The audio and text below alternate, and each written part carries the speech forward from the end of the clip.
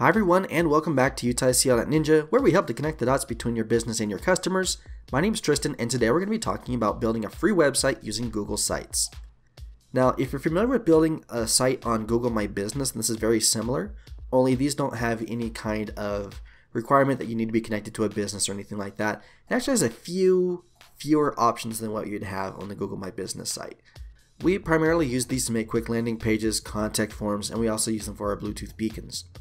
So for this tutorial, I'm going to show you how to quickly build a Google site, and we're going to build a portfolio for my dog.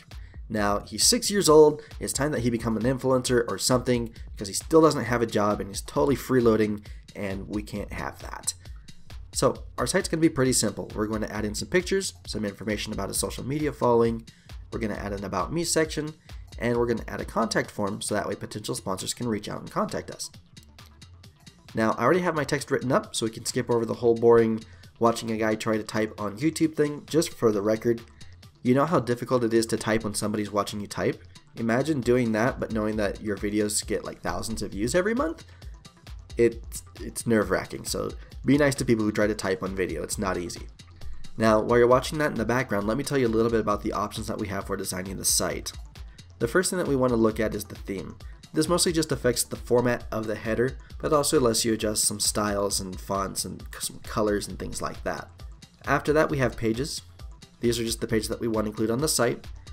Now, since we're making just a single page site, we don't want to add any extra pages to this one. But what we can do is we can add links to external sites, so like to his Instagram and to his YouTube channel. Now, if I don't change the default image here in the header, which I think looks fine, my wife and my designer will kill me, so we're going to go ahead and change that.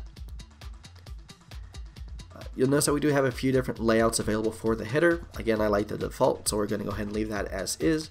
But when we go to change the image, then you'll notice we have a lot more options. So let me explain these really quick. Gallery is just a series of free stock images that you can use. Adding an image by URL lets you pull an image from another website, which would be like Facebook. Search lets you do a Google search for that image, and then you can pull those pictures from there and use them on your website. And then your albums in Google Drive are images that you've uploaded to these platforms previously. You can also just click the upload option and directly add the image to the site if you don't want to mess around with all of that. In our case, we're just going to use some pictures that we got off of Facebook. To finish the header, we're just going to change the default text to something that quickly and clearly tells the visitor where they are. You can also add your logo to the header by mousing over where it says enter site name. And just so you guys know, if you leave this part blank and like don't add any logos or anything, then it will just disappear. It's not going to show up on the published site.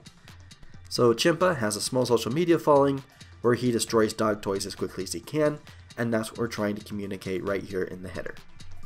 Okay, now to build out the rest of the site, we have some basic elements. We have text boxes, images, embedded code, and we can also add elements from our Google Drive.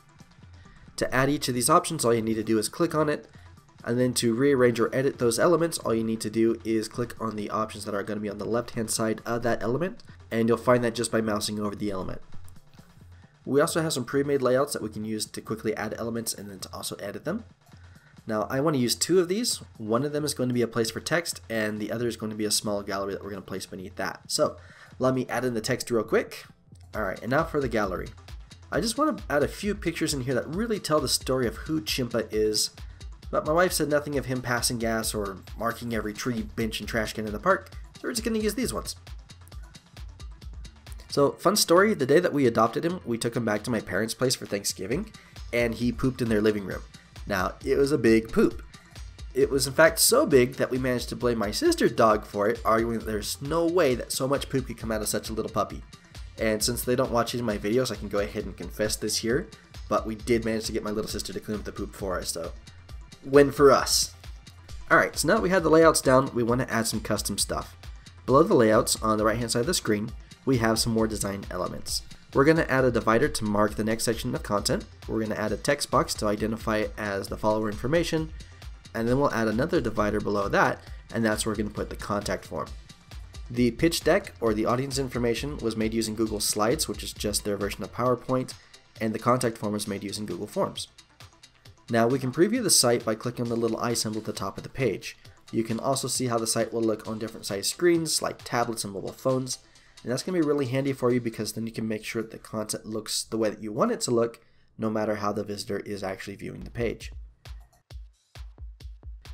I did decide to go back and add a YouTube video to the page. I'm still not super happy with how it looks, and so I think I'm going to go and I'm going to change that.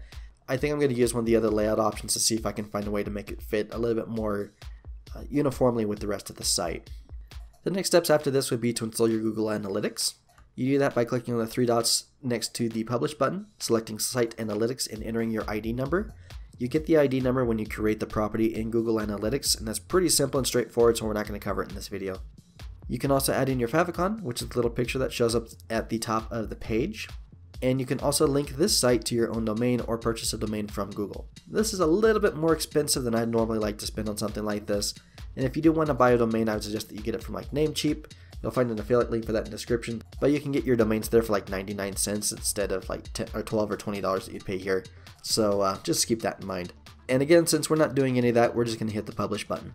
Now, hitting the Publish button doesn't actually publish the site. What this does is it will take you to the Publish settings.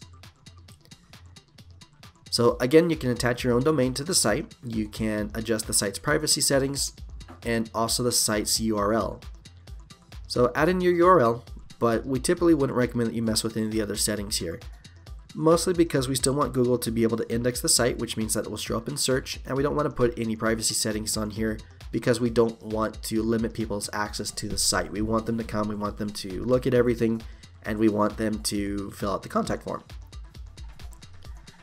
So once all that's done, we hit Publish again, and now the site is actually published. And there it is. We just built and published an entire website in less time than it took me to eat my Pop-Tarts this morning. Now, if for whatever reason you want to take the site down, just go back to the builder, click on the little arrow next to where it says Publish, and then you'll see the option to unpublish the website. What this will do is it will remove it from Google search. The Publish setting option just takes us back to the Publish settings again, and you can adjust anything that you'd like to from there. But that's it, a quick and easy way to build a website for free. Now there are a few ways that we would use these websites. I really like the idea of building simple one-page designs on this platform. You can add other pages, you can do more with it and build out the rest of your content, but typically if you're going to build out an entire website, then you're going to want access to other features that you're not going to have access to on here, and so you want to switch over to something like WordPress or Weebly or something like that, simply so you can have access to those other features like email capture, contact forms, and things like that.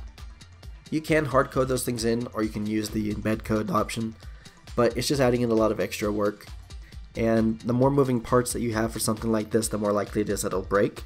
So just something to keep in mind. But if you're building like a landing page with a Google form attached to it, if you're building out a single page website, a temporary website, like what we used while we were rebuilding our main website, we used something like this. Or for something like an event or like a party or something like that you're going to do, then I think these work really, really well. Another place we've had a lot of success with these is for our proximity marketing campaigns. We've noticed that since they're built on a Google property, they tend to have much greater reach in regards to the notifications appearing, and we can adjust them on the fly, and it's free, and so if anything does go wrong, then we can throw it away and we don't have to feel bad about starting over. But I think that covers everything. If you guys do have any other questions for me, please leave them in the comments section. I'll do my best to answer them. And if you like sending any free toys to my dog, fill out the form on the site. You'll find a link to that in the description as well. And thank you very much for watching through the end. My name's Tristan from UtahSEO.Ninja, where we help to connect the dots between your business and your customers. Hope you guys have a great day, and I'll see you in the next video.